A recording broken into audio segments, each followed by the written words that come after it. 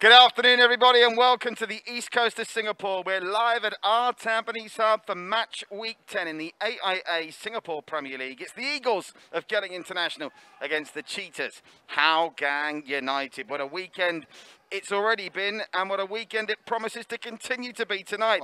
Out to Idraki now. On this right-hand side they come. And crossed in, Doi! There's the breakthrough!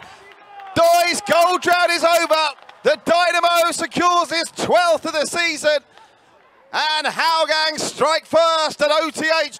Goodness gracious me, what's Maxat doing that far forward? Hougang improvising here, and Maxat may well find Tomoyuki Doi. Doi goal side, Tomoyuki Doi back to Idraki! And it's 2-0, Hougang International. Well, they went coast to coast in seconds.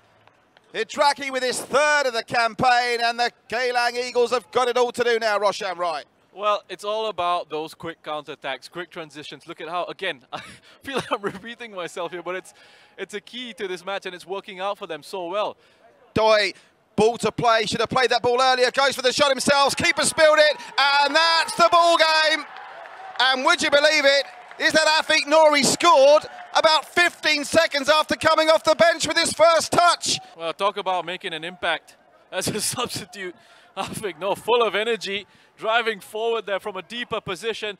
Tomoyuki Doi actually has the opportunity to play in Shawal Anuar, decides to have a shot at goal himself, but you have to question the save. More good work by, he's off on the way to the man of the match for me, Idraki. Here he comes again, and it's number 4. Well, Idraki with the assist, and they're carving Geylang up at will, Roshan Wright. Oh, they're enjoying themselves here, Hougang. So much fun. And I mean, you have a look at that assist, Idraki picking up another assist, that underlapping run. And it's come about as a result of obviously Geylang chasing the game, but that change in formation as well. Maresh turns inside. Comvalius should get to this, narrow angle, Comvalius cross to face Amy! And they finally get what unfortunately is only going to be a consolation. But Amy Recha's 4th of the season bundles it home. 1 down, 3 more to go with only 4.5 to play. It's not realistic, but I suppose on balance they do just about deserve a goal, Roshan. Darren Tay looking for Maresh. Maxat to Comvalius! Oh.